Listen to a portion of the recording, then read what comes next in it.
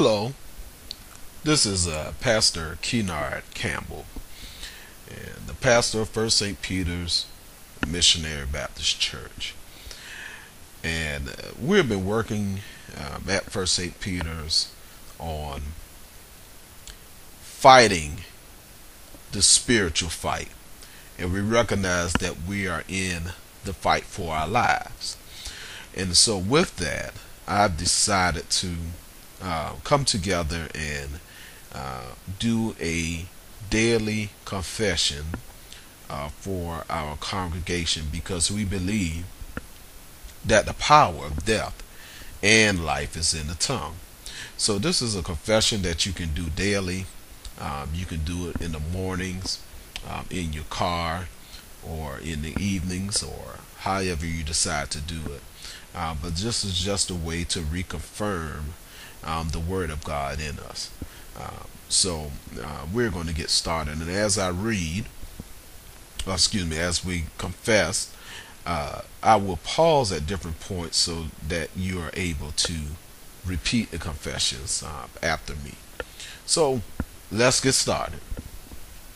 I confess that Jesus Christ is my Savior and Lord. He died for me, so I am important to Him.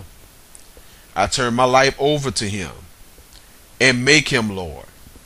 Because I am saved, my whole household is saved. Regarding my faith, I confess that it is the substance of things hoped for, the evidence of things not seen. I have faith the size of a mustard seed. Therefore, I can move mountains. The power of death and life is in my tongue. Therefore, I choose to speak life. I speak life over my family. I speak life over my marriage. I speak life over my job. I speak life over my finances. Regarding my life, I confess that I am not fighting against flesh and blood, not even my own, but I am engaged in spiritual warfare. I have my whole armor on, so I can stand against the tricks of the enemy. I declare that no weapon formed against me shall prosper. The enemy is under my feet. I declare that the enemy is my footstool. I declare that I am the head and not the tail, above and never beneath. I am blessed in the city and in the field. I am blessed when I go out and when I come in, because God said so. Therefore it is so. I live an abundant life. God anointed my head with oil, and my cup overflows. Because I am blessed, my whole family is blessed. Regarding my children, I confess that they are walking in the admonition of the Lord. I train them up in the way that they should go. When they become of age, they will not depart from my training. They obey me because it is right in the Lord. They live long because they honor me. I break every generational curse off of my children in the name of Jesus. Regarding my finances, I am a tither, and I give good offering that is pleasing in the eyes of God. God will rebuke the devourer for my sake. He will pour out a blessing from the windows of heaven that I don't have room enough to receive. I am a cheerful giver.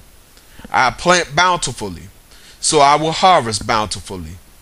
Pressed down, shaken together, and running over shall men give unto my bosom.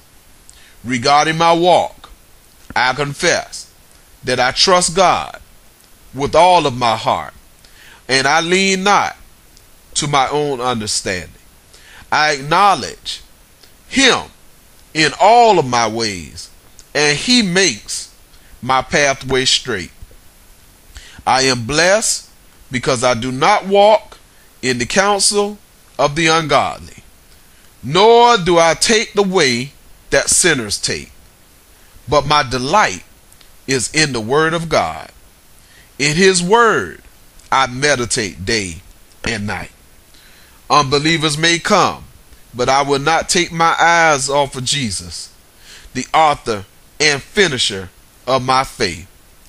I will continue to look to the hills, where my help comes from, knowing my help comes from the Lord, who made heaven and earth.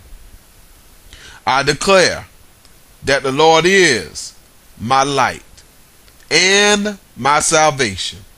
Whom shall I fear? He is the strength of my life.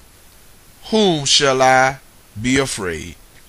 He has not given me the spirit of fear, but of love, power, and a sound mind.